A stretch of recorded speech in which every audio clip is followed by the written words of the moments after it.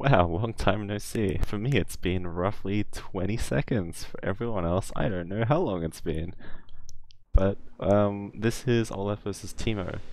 And the reason I've chosen this game specifically is because this is the most I have ever roamed as a top laner. Well, maybe not as a top laner, but maybe just as Olaf top my entire life. I'm pretty sure. Pretty sure this is the most I've ever roamed on Olaf top.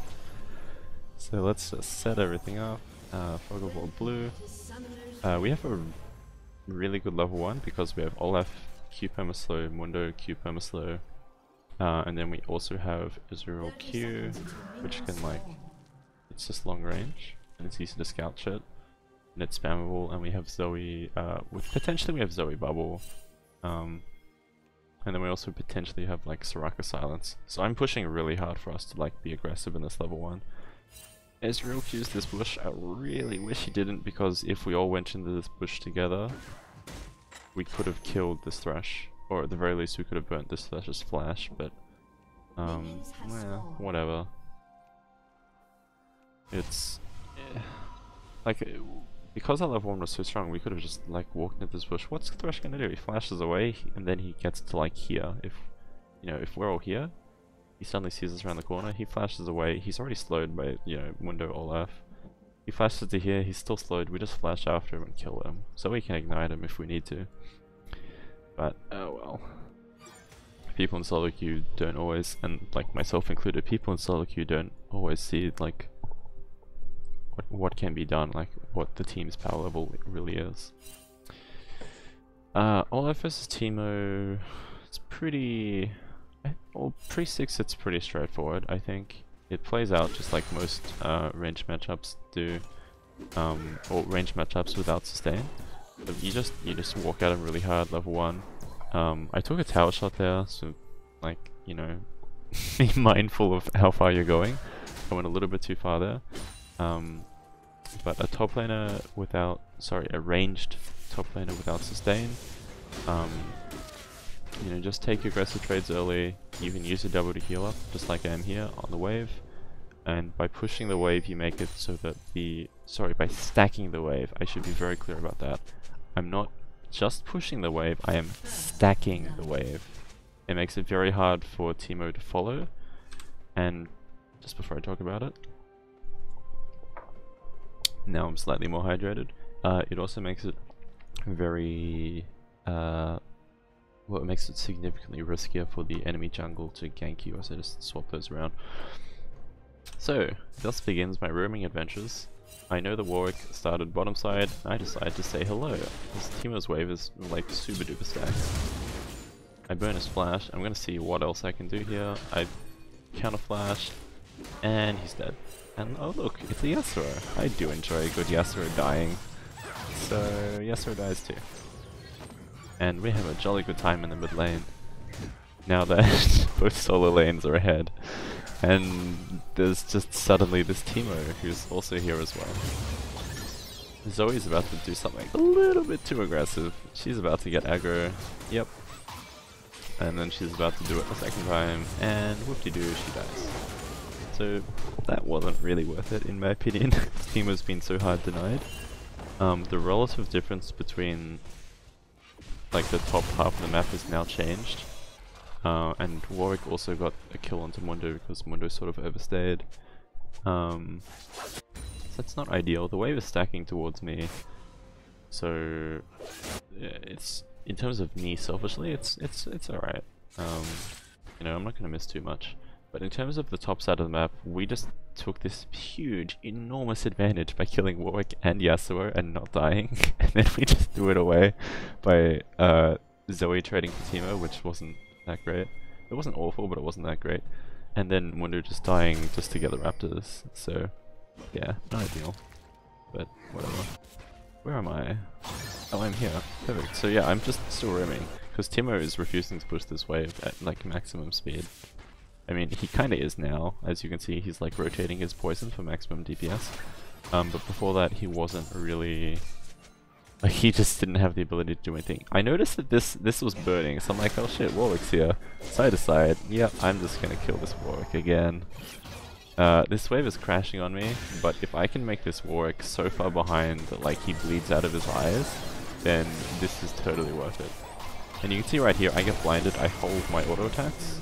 There's no reason to attack if you're blinded or if you can't, like if your target is like, has Jack's E active or anything like that, I just hold it. And then Olaf W, Olaf passive, you know, pretty fucking strong. And I get to collect a couple of the minions from this really stacked wave. And so the funny thing is that at this stage in the game, I'm level 4.5. Teemo is actually nearly level 5. Teemo actually has an experience advantage even though I'm 403. And it reflects in my CS. I have 14 CS. I mean, enemy bot lane's gone real bad. Enemy bot lane has 19 CS between both of them. But I have even less CS than that. So yeah, I've sacrificed a lot to make sure that Warwick is just having a bad time. And to make sure that like mid lane is having a bad time. And I've even made it so that Teemo, you saw he sort of shadowed me at the very start of my invading adventures. I don't know where Warwick is. I should toggle the vision back. At this stage I don't know if I can talk, I don't know where Warwick is, so I don't wanna, I basically just wanna clear this wave out in a recall because I can go buy some shit. I have 2,000 gold. Turns out he was a dragon and I just wasted that time. But I can't, you know, I can't take back those actions. You saw me trade very poorly. Like I lost a lot of resources, i.e. health, to not get much out of it other than to clear the wave. And that was fine because I was pretty confident Warwick was not literally here in this area here. And I did want to recall because I had so much money.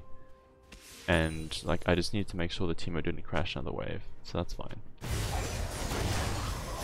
Unfortunately at this stage I can't TP, because I've already used it earlier. So they just die and there's not much they can do about it. At this stage I don't really have a clear plan other than I want Teemo to die, if I can make that happen. It's just kind of difficult because I left the wave in a really bad position. The downside of making sure he couldn't crash the wave was it exposed the risk that he would just sort of freeze it, and he kind of did. But because of the trades, I can't just leave the wave neutral. I want to use it to heal up, as I do.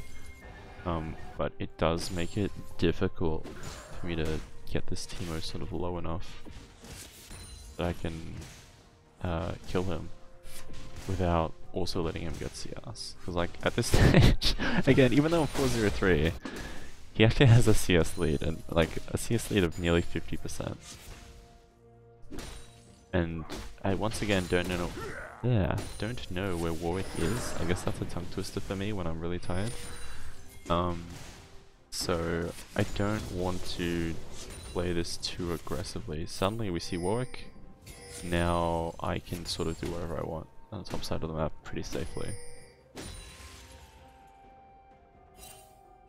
But I do abandon my strategy of trying to make that happen for just a little while. Get some vision in the jungle. I'm gonna steal some raptors knowing that Warwick is like around here. He could be pathing this way.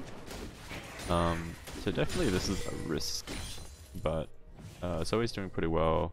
Yasuo's not. Like look at Yasuo's items. So it would have not been too bad if a fight broke out. Even though my resources weren't that high, my items would have made up that deficit, and Zoe's items would have made up that deficit. It was like a calculated risk. Anyway, back to the lane. Don't know where Teemo is, and I don't really know what's going on with this build. Raptor Cloak is, in this situation, basically the oh shit, I'm under my turret and there's nothing that's gonna change that build. Which, if he's most worried about me diving him, I understand where he's coming from. But my game plan here is really just to not really spend much time in top lane. You can see my TP is coming back up. I ping my R's ready, and I ping that I'm gonna have some fun in the bot lane, so my bot lane gets ready for that. Unfortunately they start fighting way too early, and then Ezreal just, I don't know why he does this, but he walks into MF ult and then he stays in the MF ult. suddenly both of these guys are sort of not really that able to fight. And if they do, they're probably, well, they're not probably, but they're at risk of legitimately dying if they fight.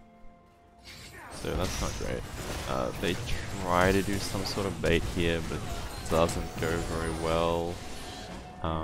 They push way too hard for it, with way too little health. And basically that entire situation could have been solved. I'm just gonna pause real quick. Could have been solved if Ezreal didn't walk into the MF ult. But he did, so in hindsight I probably should have told them, let's not take this fight. So that was probably a mistake on my part to not tell them that, but oh well, it happened. I'm gonna try to save Zoe. The threshold misses, which means that we can save Zoe, and we do save Zoe. And everything's great. Everything's wonderful. Teemo is crashing another wave, but that's fine because everywhere else on the map is losing except for the fact that MF just killed the enemy bot lane, well, our bot lane. Because our bot lane misplayed. So that sort of mitigates a lot of what I was going for. I spent a lot of resources away from my lane to get my lane as a lead, and they didn't get a lead. So what I'm just going to do is I'm going to return to lane, I'm just going to kill the Teemo, and suddenly everything's great again. My gold lead is reasonable, it's not extreme. I mean, it's pretty high, 1400 is pretty high, let's be honest about that, but like, it could have been higher if the bot lane fight had played out the way I wanted it to, rather than the way it did. No eyes on Warwick, so you know, I don't want to stay forever over here. Teemo TPs, which was a little bit weird, was like not much value in stopping me from using 4 minions. The next wave was gonna take a little while to get there, and he knows that. He can look at his own minions and knows, oh shit, the next wave is a while away. But he doesn't, so I don't know. I want to back at this stage so that I can look to TP. But they're fighting, my team is fighting away from wards, so there's not really, like, this is the best ward to TP onto. It didn't really look like it would pan out if I did that, so I decided to just hold the TP, especially because I didn't have my ult cooldown because I used it to kill Teemo. But I am still looking to see if I can get a TP out. Basically I just want to clear this wave, I want to clear this wave as well, and then we'll see what we can do. I'm spotted in mid, so I know I'm pretty free to do whatever here. Right in the bot lane, Ezreal just instantly dies. So I TP in and nothing happens. In theory, I could have ulted as soon as I come in and maybe reached MF. But with her strut, it is quite difficult to really catch up to her for the first little while. And like land that first axe. I would have had to ult like immediately, like literally the moment I'm in, to negate her E-slow. But in any case, I just catch her afterwards and just run her down. So that sort of negates part of the problem that we had. I'm pretty safe here because Thresh doesn't have flash, Warwick doesn't have ult. If they did, you know, I would die, but they don't, so I'm fine. Dodge that hook, no worries. I'll just clear this wave and then leave. And I have some gold. Just building towards Sterix, pretty usual stuff. With Zoe and Ezreal and now Soraka nearby, we can sort of start taking fights. And keep working on this turret. So I just want to clear off this last plate before I leave. Probably. Because we're not really healthy enough to realistically kill the Teemo without knowing where everyone else is on the map. So yeah, I'm just clearing these plates out, and now I'm happy to take back gold and leave. If I had to guess, I'm gonna buy Drum's Fist and a pickaxe. How much money is that? That's... I probably can't afford anything else. Maybe I pick up a control ward. Let's have a look. No, I pick up a ruby crystal. I had just enough money. Yeah, just enough money. mid lane trades, I can predict the future, because this is my past. What a wizard.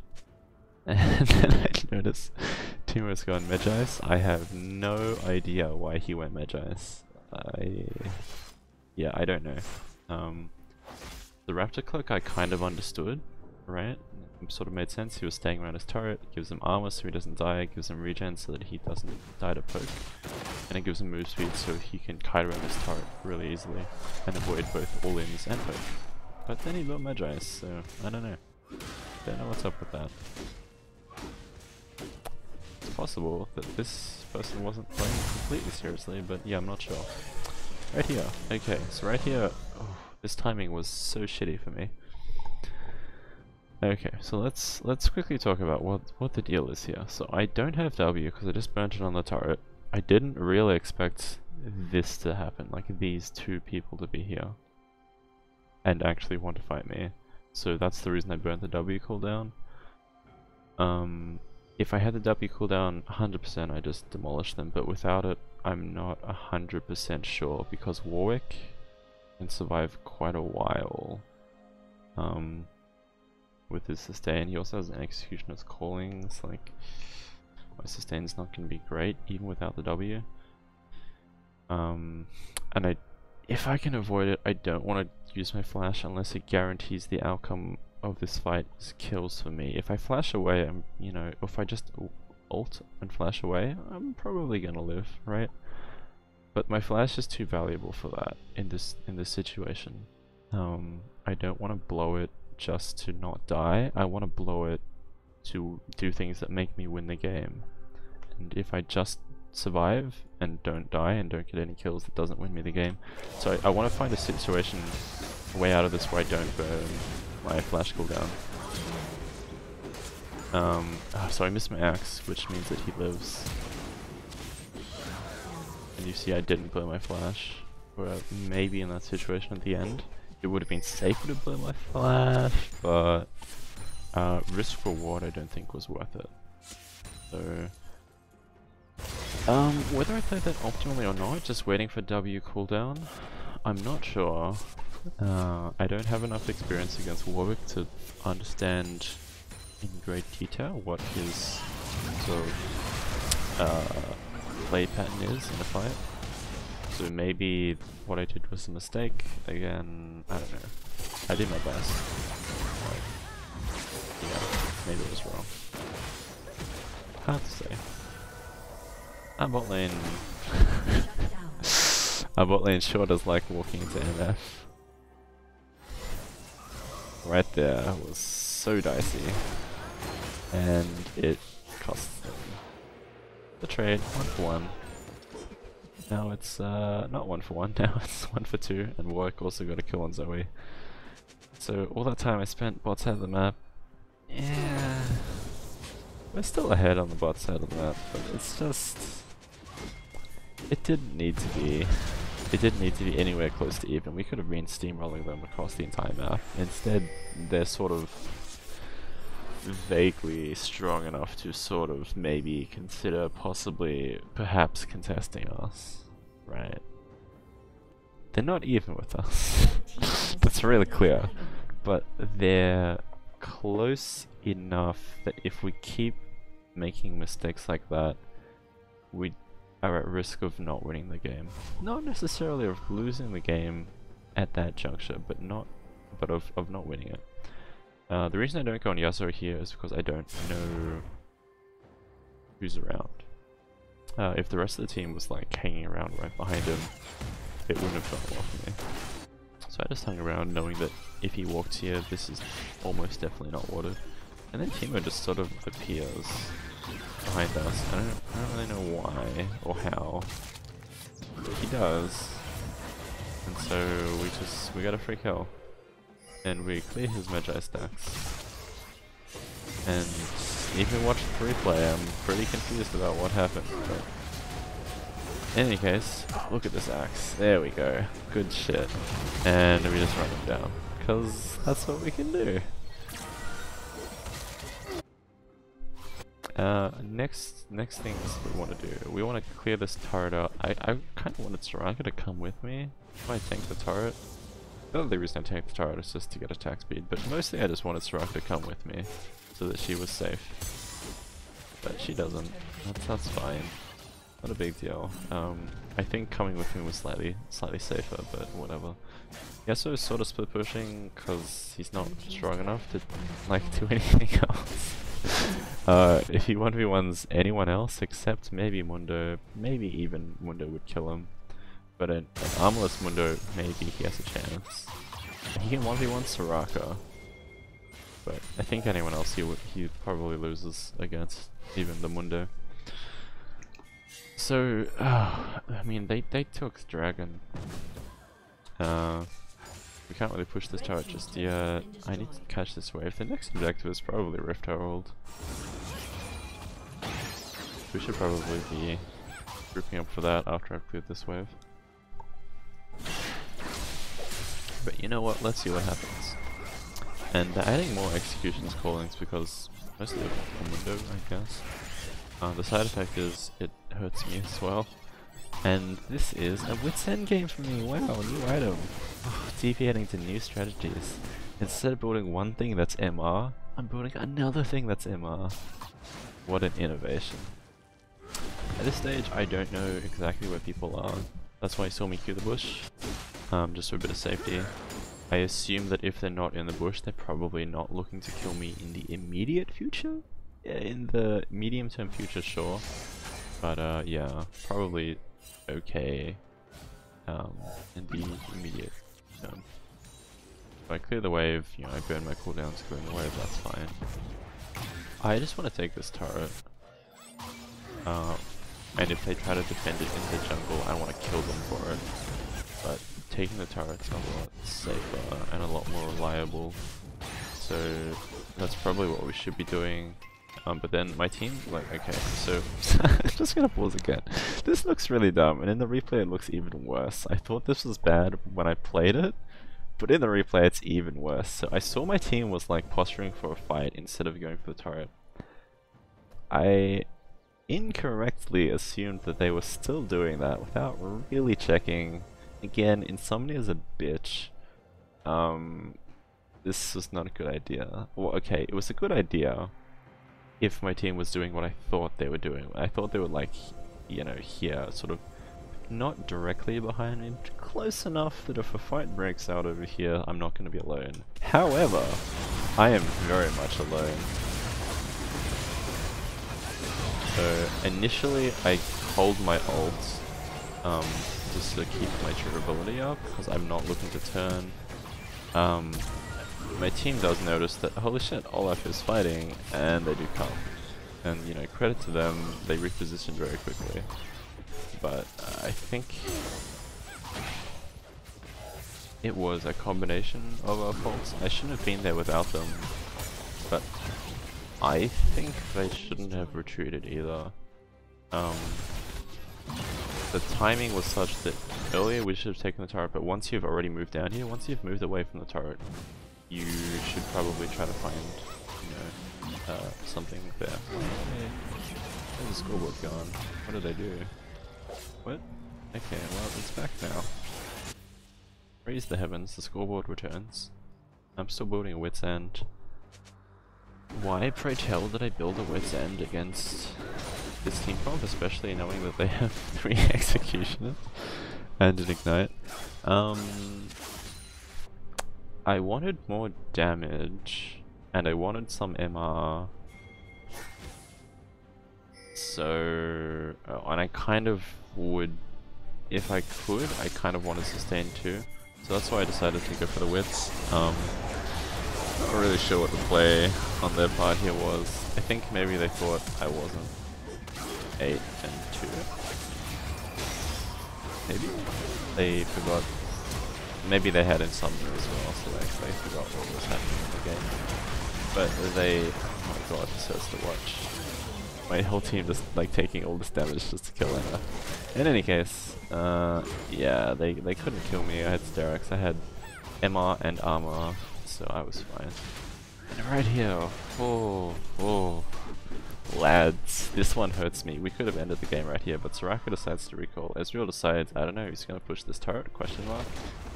So instead of ending the game, we don't end the game. It's, yeah, I don't know, man. We could have ended the game. I'm quite confident. Quite confident. We could have ended the game if everyone came with me. Alas, poor Yark. It doesn't happen that way. So we're back to watching me. We're back to, oh, maybe I can finish a Wit's End. What an innovative item choice. Doing something I've never done before. Good for you, MHLoppy. Thanks loyal viewer. Yeah, good for me. Why the fuck did I ult the dragon?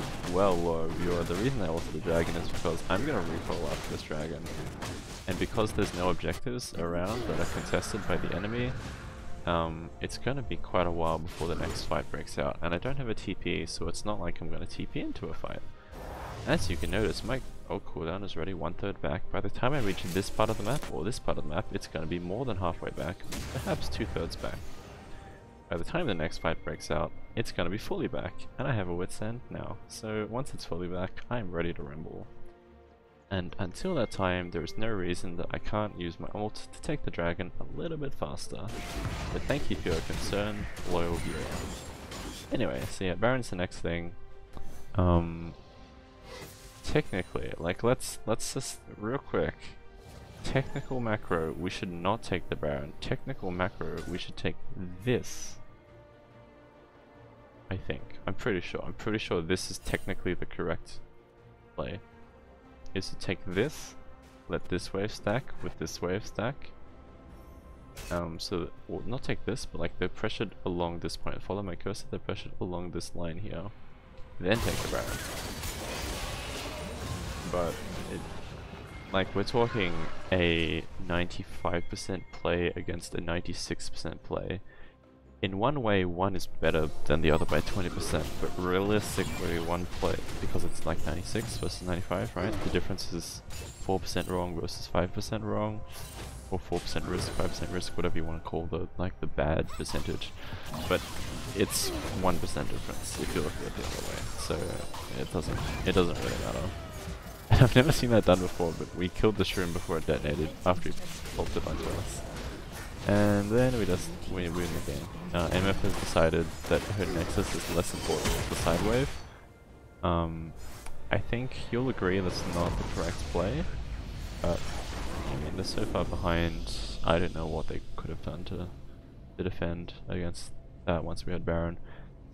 Their best play was probably to suicide contest the Baron, which has less than a 5% chance of working, but defending their base against the Baron team had maybe a 2% chance of working. So again, you gotta play the odds a little bit. But yeah, this game was really a lot about roaming, and it's really boring to talk about that while nothing's happening. So maybe let's just like rewind a little bit. I'm just gonna spam backspace here. That way there's something on the screen for you to look at while we're just winning the game a second time. The audio is going to be really messed up, but you know, you'll live. So when is it a good time to roam as Olaf so early into the game? Well, as you saw on the last VOD, if you're watching them back to back, which you're probably not, but maybe you should. Like it makes a lot more coherent sense if we do, or if you do. I'm sorry, I'm tired. I have insomnia. I'm gonna backspace it a bit more. If your lane opponent has really bad pushing, and Teemo does, pre-6 Teemo can only auto attack. He doesn't have any AoE abilities, and he doesn't have a high enough attack speed. He doesn't have runes, he doesn't have, well, he can't build a Tiamat, but you know, he doesn't have anything that will clear out the wave quickly. And Warwick, I'm not 100% sure, like I don't play Warwick, but I think Warwick has like a health equilibrium based on his kit and based on his healing, where he'll stay, if he stays in the jungle too long, like he will stay at a certain amount of health, like a certain percentage of health, maybe like, I don't know, somewhere between 30 and 60% health. So when I invaded him, I was very, very confident Warwick would be less than full health because of my Again, I don't play Warwick, so like this is just an educated guess, but I think Warwick is always like at least a little bit low in jungle. So stacked wave against this turret, which you'll have to use your imagination. Pretend there's a turret here, pretend there's Teemo here, pretend there's a stacked minion wave. Teemo has to then choose between helping jungle, which will take him like 10 seconds to, you know, walk down. In the meantime, jungle might already be dead. Or he can real slowly clear out the wave. And he got the worst of both worlds, essentially. He did actually come to help Warwick, but Warwick died, and Yasuo died, and he didn't catch much of the wave. So when is a good time to roam? The most important thing is actually just make sure that when you roam, there are chances for you to do something. Like don't just autopilot roam. You need to actually examine the situation and like understand if you have a chance of impacting the rest of the map. Always default, in my opinion, this is an opinion held by the best Pantheon player over in NA, always default to staying in the lane, staying in your own lane, getting your own CS, because this is, if you do this, this is the least risk, right? If you stay in lane, you get all the CS, you get all the XP, and you also deny your opponent a little bit of CS and XP just because you're stronger than them in lane, because you're Olaf, they're in this case Teemo, but against most other champions it works the same way. You can lower their income and lower their experience gain just because you're stronger than they are.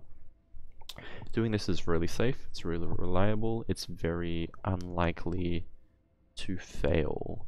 If you roam, there's always a risk that what you're gaining on your roam is lower than what you could have done if you, like what you could have gotten if you did nothing, if you made no change, if you just stayed in your lane. So my recommendation is always default to staying in the lane, but then if you see a good chance, if you see a good opportunity, you know, be ready for it. Try to look into the future to see if you think a good opportunity will be coming, and then you can use your TP, or you can just walk around after pushing the wave. Especially early, you can walk around quite easily. Just keep an eye on, you know, how much XP you're losing, and always try to think about the trade-offs. But yeah, this game was won in the first like 10 minutes. Well, not what like decided in the first 10 minutes, but like I gave my team a huge advantage by just roaming really heavily early into the game. So that's something you can do, something you can think about doing in your games as well. Those are my only 2 VODs for today. Maybe I'll see you next week in the next one. Maybe I'll have really crappy insomnia and not be able to do anything with my life a week from now. Let's find out in a week.